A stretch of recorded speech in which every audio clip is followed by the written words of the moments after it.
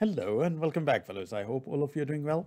Yet another interesting charts tip today I'm going to share with you. So without any further ado, I'm going to reveal my topic of the day, that is multi-line communication or display and showcase of your numbers in the charts. So how you can do that, let me go quickly to the screen here. On the screen you see multiple countries with multiple fruits and their $1,000,000 values. Now you want to demonstrate both countries and the fruits as well with the values on the top. So the first thing you have to do is, first of all, merge these country names so that you have one selection. So I will go to the home, and then there is merge and select.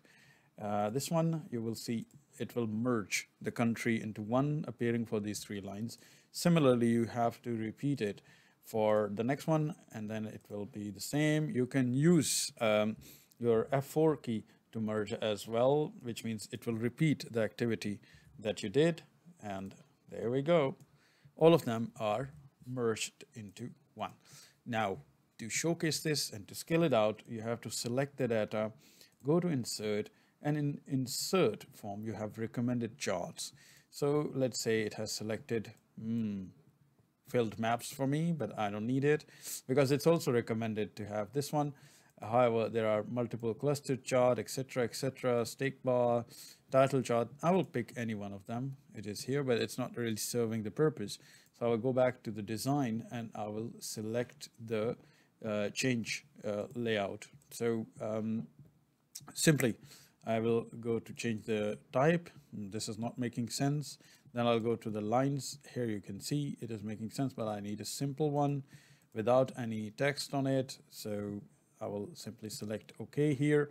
Now you can see all of the countries with their scorings. I don't want to see these numbers here, so I can remove them myself directly. And then it's a very beautiful chart here. I can remove the chart title as well to give me my more space. Now you can see it's very beautifully showing you for each country different scores or different values and their comparisons as well.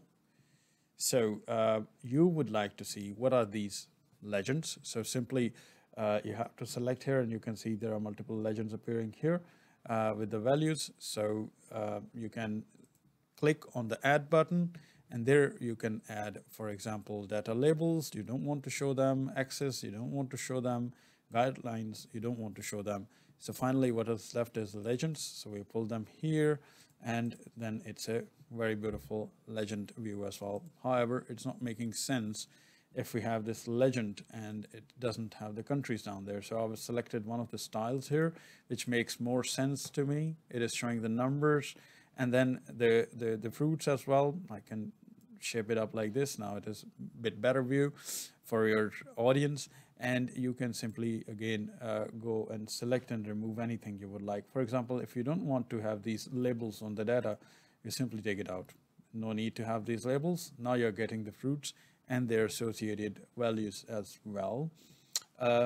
Yeah, I would always recommend to keep legends. If you want to have bars, no need them. Data labels, if you want to get more detail of the data available in this as well. But I will keep it simple as it is and showcase it on my PowerPoint slides. I hope you enjoyed it, guys, and it was interesting for you. Do try it with your data and share your feedback in the feedback section. Till the time we speak again, take care and stay safe. Bye-bye.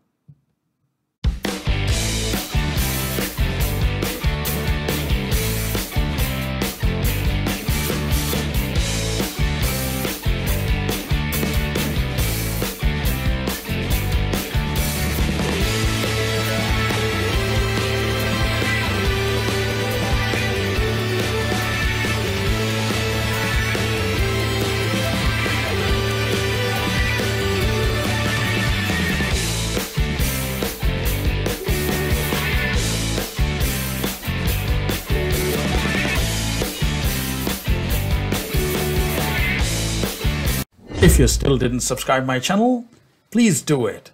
And don't forget to hit the bell icon so that you can get regularly notifications from my new videos.